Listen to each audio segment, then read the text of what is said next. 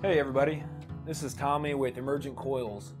Today we're going to show you how to measure a chilled water coil. First, you want to get the casing height of the coil. This would include the top and bottom flanges of the coil. You then want to get the fin height of the coil. This would just include the fin pack without the flanges. Next, we want to get the casing length of the coil, which would be including the left flange and the right flange, and then you want to get just the fin length of the coil. While you're at it, go ahead and get the overall length of the coil, which would include the manifold, but not the connections.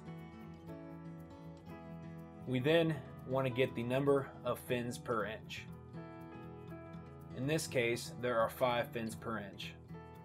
At this point, we want to get the casing depth of the coil, as well as measuring the connection locations. You want to measure from the top of the coil to the center of one location, and for the other connection, measure from the bottom of the coil to the center of the return location.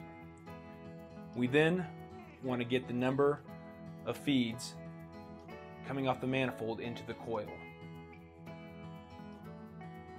If you did not get a good read of the casing depth of the coil, the return bin side of the coil, you can get a lot better read and measurement on.